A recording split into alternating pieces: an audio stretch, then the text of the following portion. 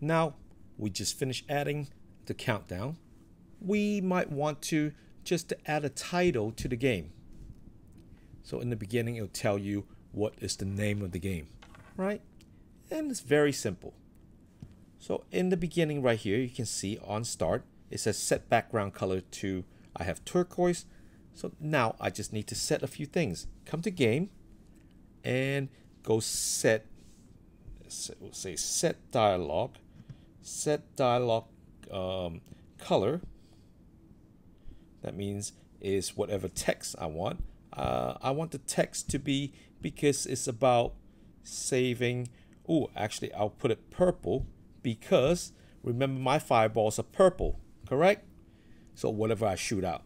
Now, and then I come back to game again and I go set dialog frame. Where is it? Set dialog frame to, we go in and look for a frame. You can go to gallery or you can draw your own. I will probably just use this one. It's got some bones and you can also change the color. So for example, I want the bones to be white. I can just go ahead and do that. You see? So there are many things that you can play with. Okay? So done. The next thing is go back to the game again and we want to add show text. Let's look for show long text, the last one. So show long text, and we want to put it in the center. And the name of my game will be, I'm going to call this game Medieval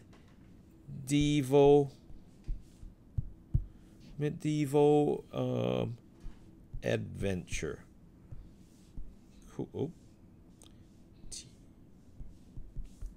All right, done. So let's take a look. Here it is.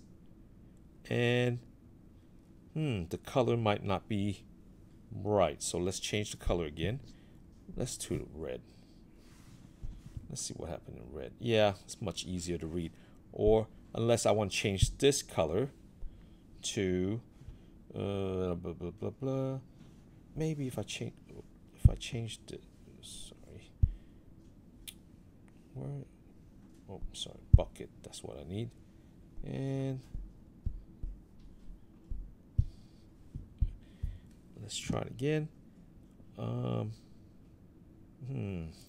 So now I might be able to change the text to, what if it's black?